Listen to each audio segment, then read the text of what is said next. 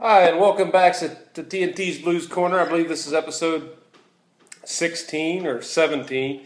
I just recently put up a special episode with Big Bill Morganfield doing Manish Boy. Big Bill is Muddy Waters' son. And Big Bill didn't live with his dad, but he picked up music later in life after Muddy's death, I believe in '83. But anyway, check it out. But anyway, we're back here with the SG. This is my clean sound. We're going to give it a little bit of a dirt with an AC booster by Xotic Effects. So clean sound one more time. To the dirt.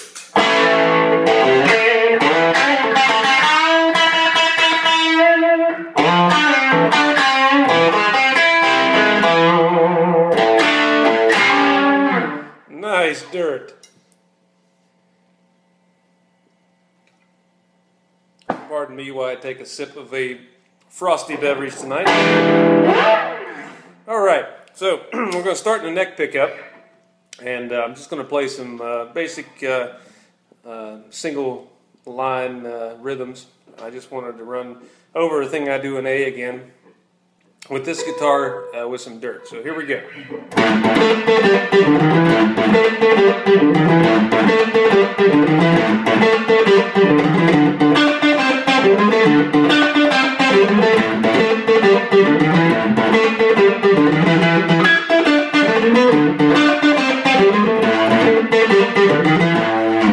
And then on top of that, I would move on down here to the lead channel or the bridge, and I'd play this over it.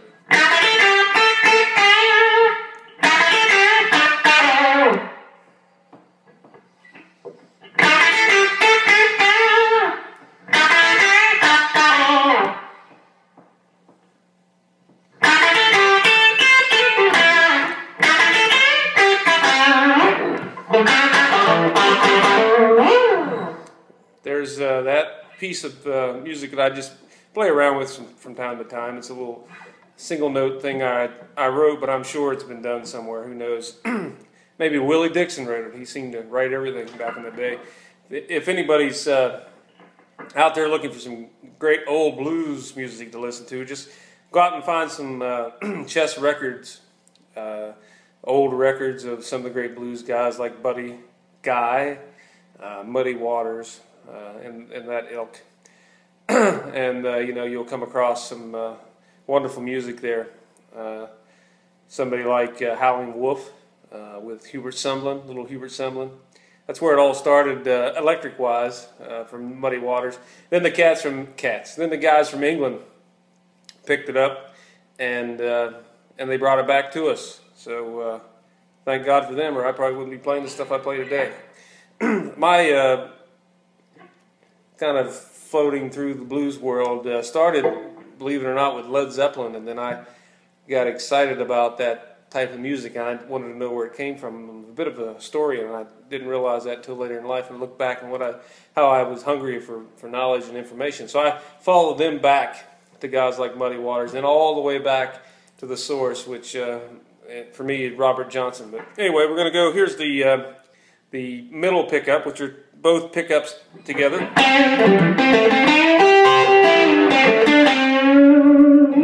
We'll do the same.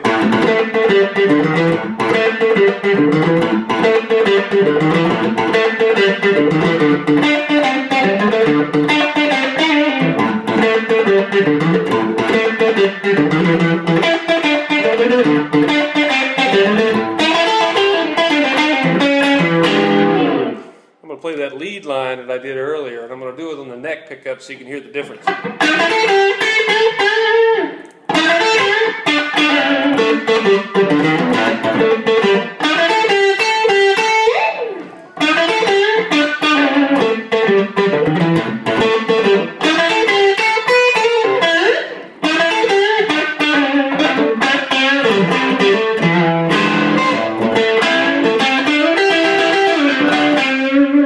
Back to the middle.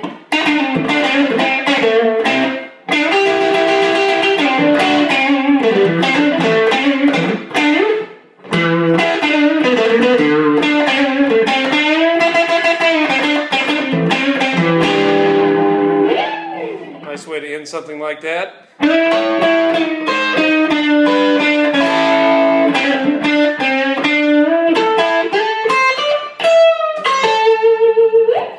This guitar is great, clean or dirty. It's a very versatile working machine, and if you haven't played an SG by Gibson, I'd recommend going out and give yourself a shot on one.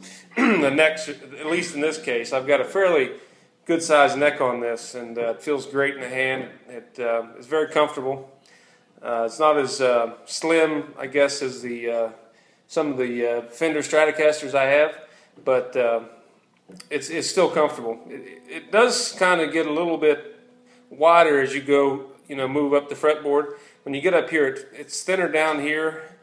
I don't know the measurements, but it's a little thicker up here. But that gives you that nice flat, it almost feels like a flatter radius, which I think it's all the same radius. But there's just something about the feel of the guitar when you get up here. I guess maybe if it is a little wider, the string spacing is a little different. I'm not so sure about that. It's just what I feel. But this guitar sounds great in the neck pickup when you play up in this position.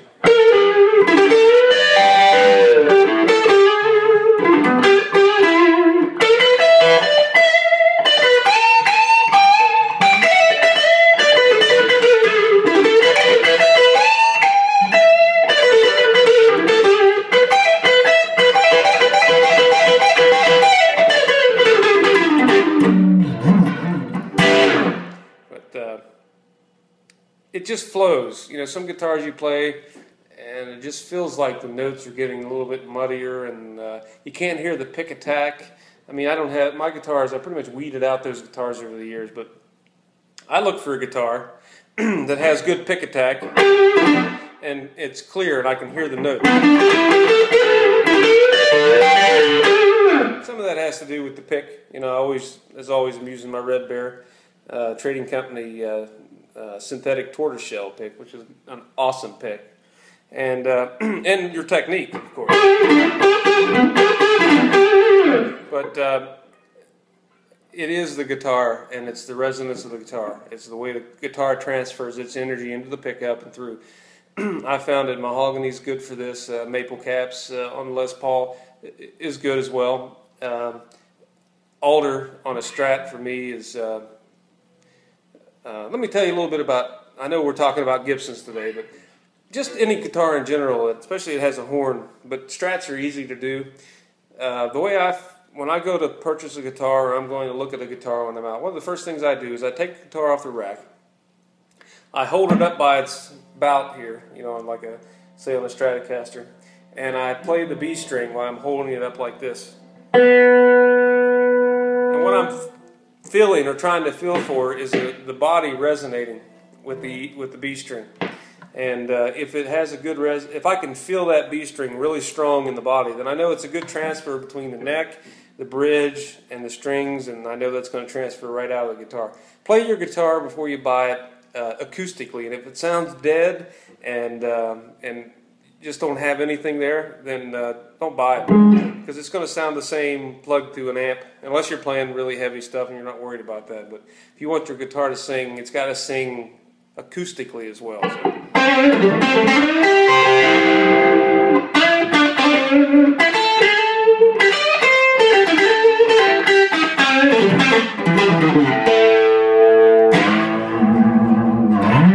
don't know if you hear that on this guitar, but I'm going to just play it acoustically and see if you can hear it.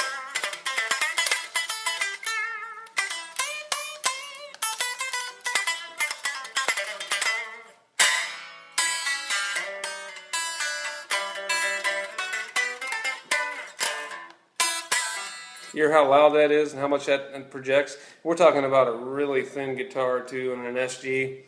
It's just this beautiful set neck, long tenon. The neck comes all the way back into here. I know the pickup route's been cut through it, but it still transfers into the body, and that's another thing you want to look for in a Gibson guitar or a through-neck guitar is a long tenon.